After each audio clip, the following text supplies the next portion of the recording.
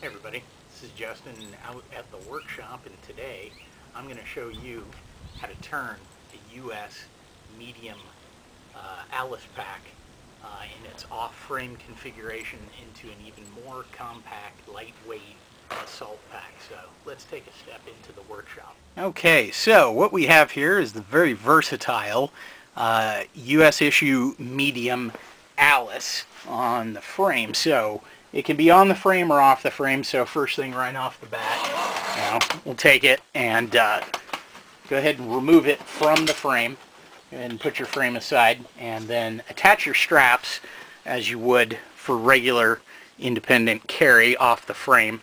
I've just gone ahead and done that right here. So next thing you want to do, next thing I want to show you, what we're going to build this trick. When you first look inside, you got a big main compartment, and then you've got obviously the radio pouch. Now on the bottom of the radio pouch, you've got these three D-rings, this set of 3 D-rings right along the bottom seam. Now also down at the bottom, you notice you've got what appears to be 275 cord double strands sewn in to the bottom in a parallel line.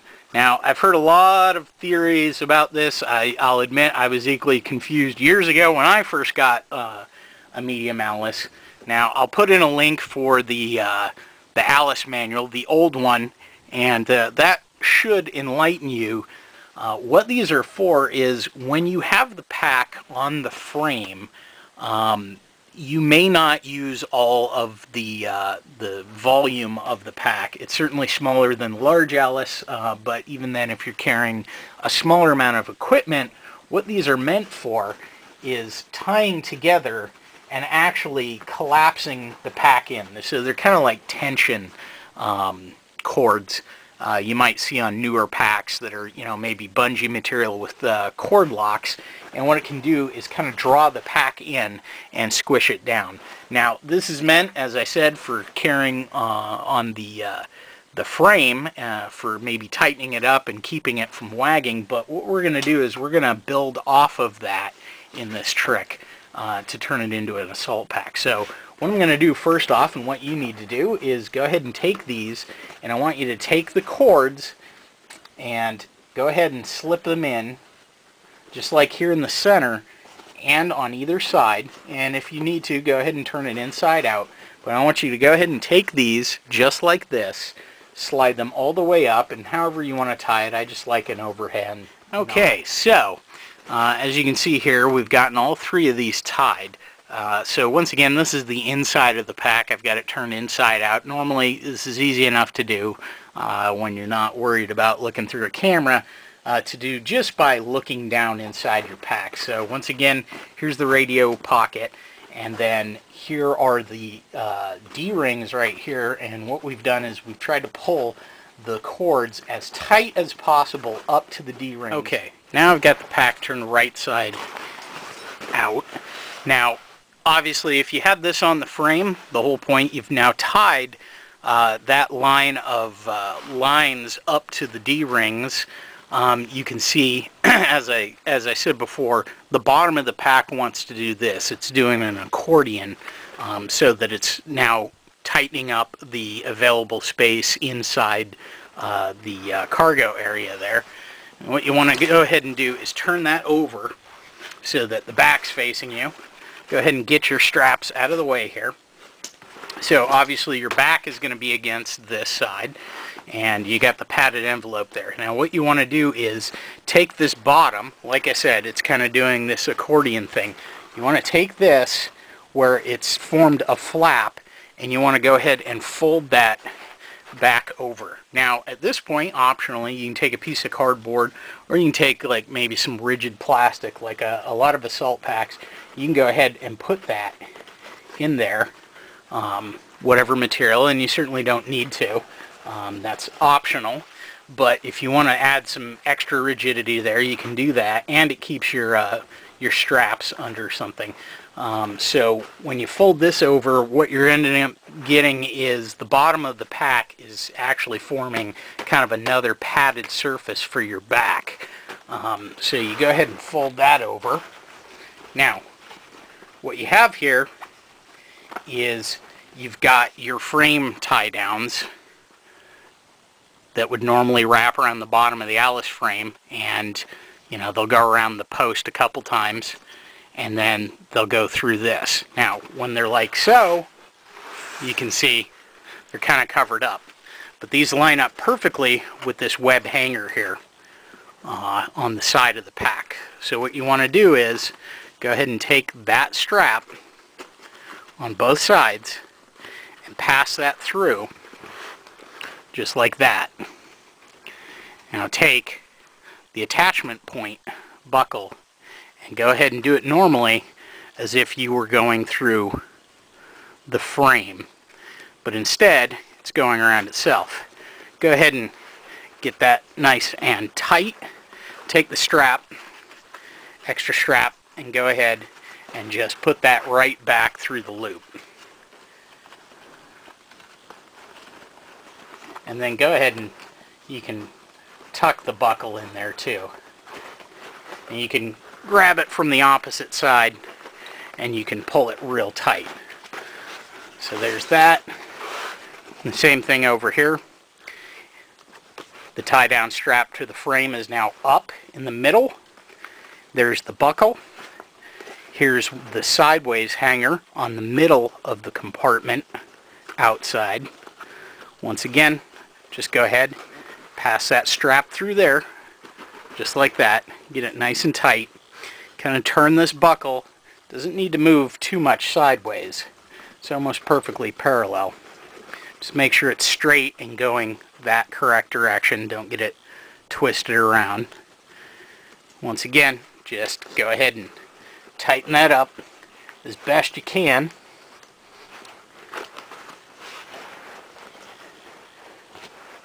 And then tuck it through the web hanger, reaching on the inside.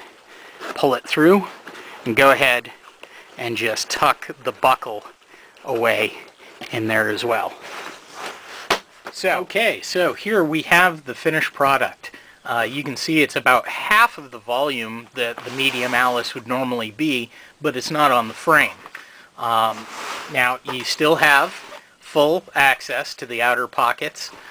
You still have access to your flap straps and the buckles down below. You still have access, obviously, to the top flap compartment for maps and what have you. So I've just gone ahead and stuffed this thing full of a bunch of stuff just to show, you know, if you're using this, if you're looking to use it as more of a day pack, little patrol pack, or assault pack, and in its regular configuration it's just, you know, too big and floppy, you can go ahead and fold it down half size, and it still carries a ton of stuff in the much smaller configuration.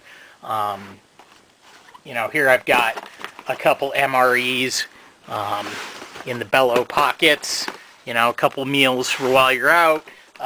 Middle, you know, here's, you know, canteen, you know, at least a couple mags. You could still put a ton of mags in there, or, you know, whatever it is that you're carrying in there. In the main compartment, I took out the black bag from my extended cold weather modular sleep system. So I didn't even try to compress that down. I just kind of stuffed that in there. So who knows how much you could stuff in there, and just point being, that is certainly perfectly still large enough. Even though it's half the volume that it was before, it's more than enough space to put in the green bag, the patrol bag, just the light summer weight. So, you know, if you're just using it as a quick out bag for the day, you know, / assault pack, you can fit a patrol bag in there. You can fit rations in there. You can fit mags, and still plenty of room for some other equipment that you want to put in there. You still have access to these hangers up here on the top and along the top sides here. So meantime, you know, the floor has been pulled up, and you can see that that isn't going anywhere. That's tied nice and tight, and it's not coming apart until you want it to come apart. And when you're ready to go ahead and extend that back out and use it as a larger volume bag, like I said, all you got to do is just undo those knots in in the inside of the pack, and then just undo the attachment straps on the side, and it's ready to expand out. As you can see, it is a nice, comfy, half-size day pack, assault pack, that you can wear as low or as high up as is comfortable for you.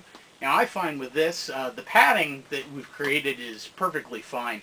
I don't feel I need the plastic insert, but if that's something you really want or need, play around with that, see what you can do. I've also got these garden stakes I've used as an improvised frame on another pack.